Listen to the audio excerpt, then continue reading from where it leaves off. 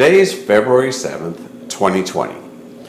It's a notable day within the brewing industry because it's the kickoff to Russian River Brewing's Pliny the Younger Week. Now, if you're not familiar with Pliny the Younger or Pliny the Elder, go ahead and just Google on that. Google on Pliny the Younger 2020 and you'll get a good feel for it. People line up for 6-8 hours just to get a half pint of beer. So it's a crazy sought after, very limited release. This year's notable because they're actually going to bottle some of the beer and you can buy it at the pub.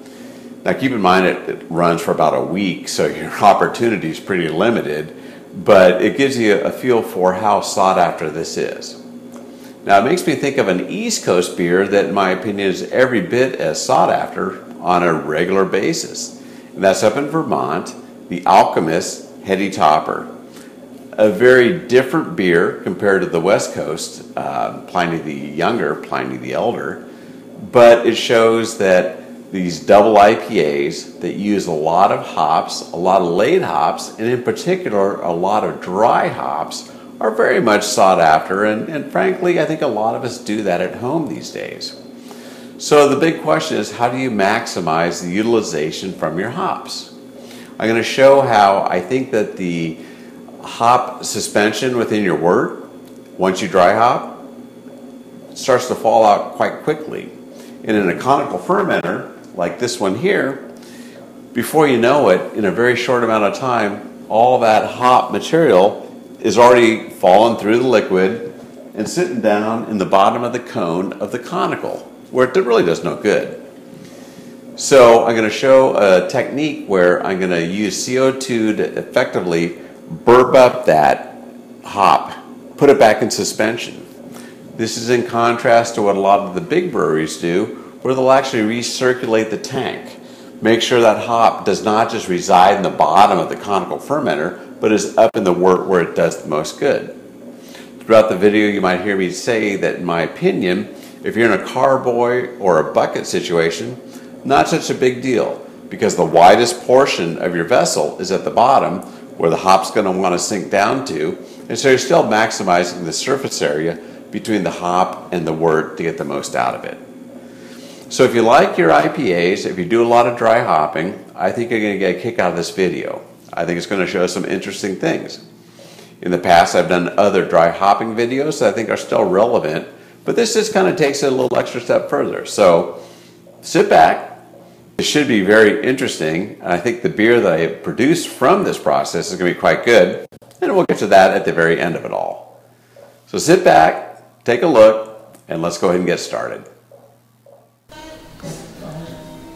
Let's take a look at the hops that I'm going to be using on this project. As you can see, there's quite a bit of them.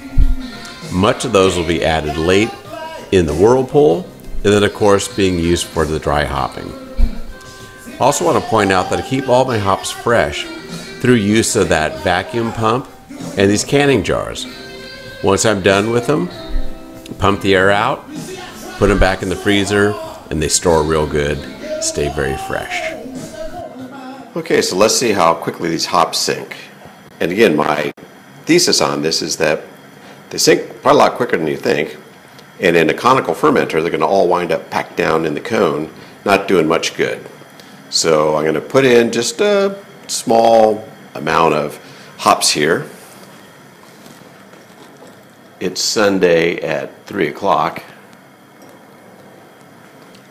Plain old glass of water, cold water. And we'll just see how that progresses over the next 24 hours or so. Okay, so this is sort of interesting. Here we are just literally 15 minutes after I put the hops in the water. You can see it's already dissolving, starting to sink down, and I don't know, my guess is going to be by the time I'm ready to wrap up my brew day today, this experiment might be over and all those hops will be on the bottom of the glass, which is not going to do much good in a conical fermenter.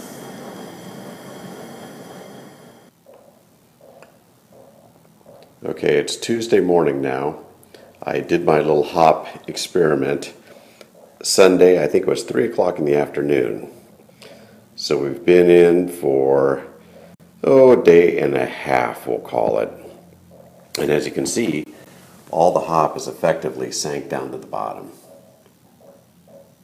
This is why I'm going to do this burping experiment to resuspend that hop back up into the wort inside the fermenter to try to get more utilization out of it. Okay, I have it all set up now to do a little CO2 backflush. Basically going to try to get that hops that settled down at the bottom of the conical resuspended into the wort. So let's go ahead and get started. You can see the setup from the CO2 canister to the bottom dump port of the fermenter. I'm going to set the pressure on the regulator to about 5 pounds. I'll turn on the gas and I will open up the butterfly valve, and you can actually probably hear it gurgle on up through. I will comment that up to this point I've already purged all the air out of my lines by simply keeping the tri-clamp loose, turning on the CO2, flushing out the lines. So we're all pristine, ready to go. I'll go through the steps right now and we'll see what we get.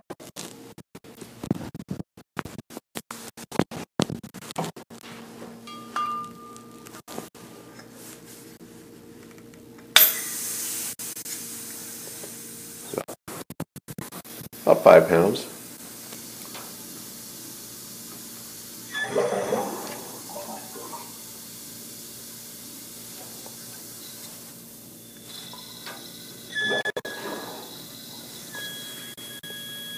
That's all there is to it.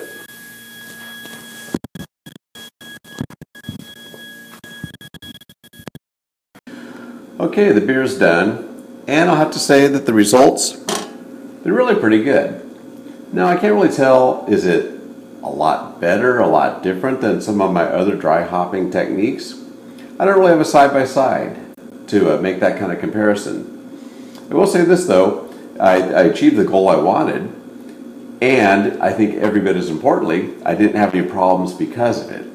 You know, sometimes you add a new variable into your process and you notice right away that the results are not nearly as good, or maybe there's even problems that come along with it. Not the case here. So in the future, I think I'll continue to use the CO2 burp, resuspend that hop up into the beer during my dry hopping to hopefully get the most out of it. Beer tastes good, no major problems. It's worth a try. For those of you with conicals, if you're having trouble with your utilization from the dry hopping, you might want to give this a shot. It's pretty easy to do. As always, appreciate you watching. Feel free to comment, and we'll catch you on the next video. Take care.